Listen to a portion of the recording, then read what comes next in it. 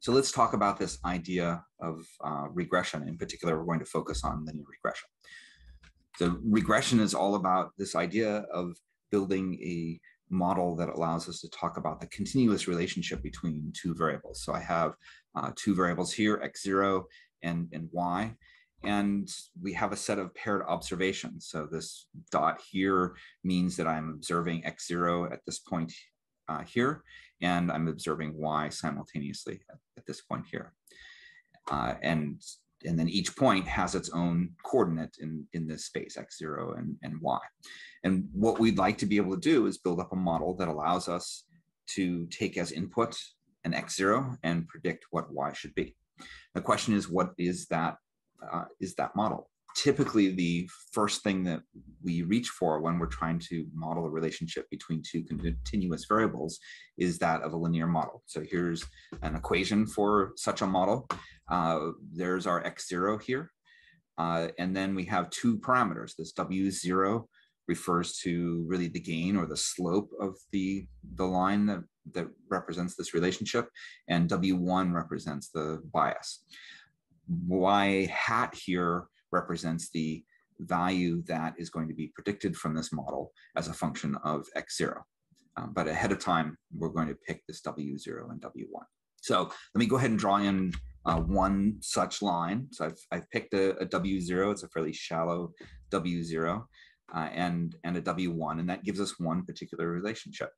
And the first question for you is whether or not this represents a good model for how x0 and y relate to one another. And hopefully your first observation is that, well, we might be capturing the relationship with respect to these points up here, but we're actually performing really poorly in terms of this set of points. So if I have an x0, this point right here, the true y is down at this level here, but the predicted y is sitting way up here. This is a model that does not perform particularly well for capturing this relationship.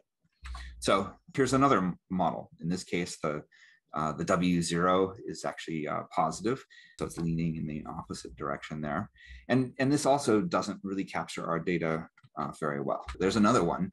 The slope is probably getting close to about right, but w1 is probably not particularly well chosen here. And here's another model.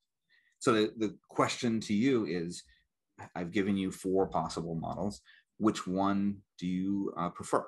And hopefully your answer is that you kind of like the pink model. So the question is, how do we make this choice of this pink model over the other options that we looked at? So we talked already about this idea of there being a difference between what the model, so if I have an x0 here, there's a difference between what the model would predict in terms of a y as compared to what the true value is of the observation that we have at this point. So how do we formalize this idea? There are a variety of different ways to do this. This is one such metric that we often reach for first. It has some nice mathematical conveniences, and this is why we end up reaching for this first. But this idea between, so first off, k indexes over all of the different points. So k0, say, might be this one here, k1 here, k2 here, etc.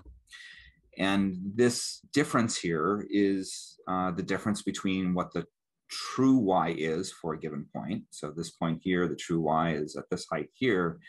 Y hat is the predicted y given our x0. So that actually sits down at this level right here. So that in this particular, for this particular point, there is a fair difference here.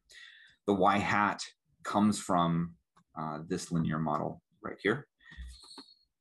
And one other thing that hopefully you've noticed is that we've also squared this error and then summed over all of the different points and divided by the number of points that we have. So this particular metric, you'll often see it referred to as mean squared error or least mean squared error. And many of our tools for linear regression will pick our model parameters, in this case our w0 and w1, such that they make this total mean squared error the smallest possible value over all choices of W0 and W1. Once we have the model, we can make predictions with it based on new information.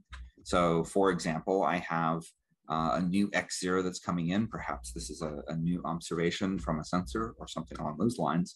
And I don't know what the true Y ought to be, but by making use of this equation, I can compute an estimated Y hat for that X0.